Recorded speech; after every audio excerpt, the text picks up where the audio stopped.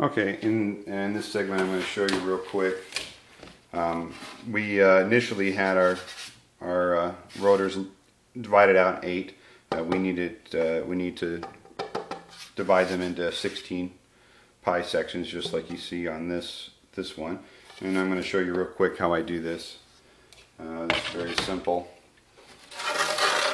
I already marked most of these, but essentially you're going to take your tape measure and measure on your lines and find exactly the halfway point in between these two.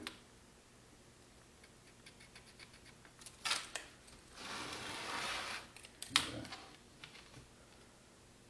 by measuring on your tape, I measure just 6 inches and find you just go down until your tape lines up on your lines and mark it. And then all we have to do is take our straight edge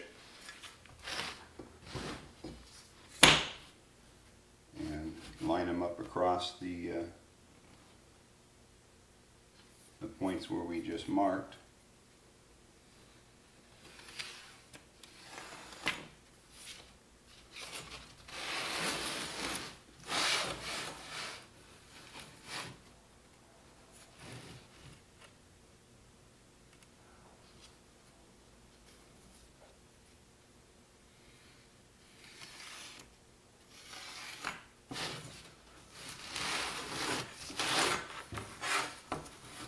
More times.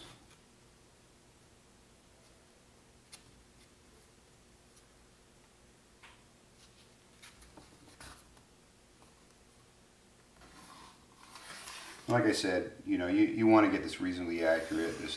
These are the location used for location for your rotor fins, and we want those evenly spaced so that your turbine isn't lopsided and wobbly in high wind. We want it nice and evenly balanced. Okay, so it's just that easy. You're going to lay them out. I don't know, maybe you can see this one better. But anyway, both of your rotors need to be laid out into 16 segments like that. And I'll see you in the next segment.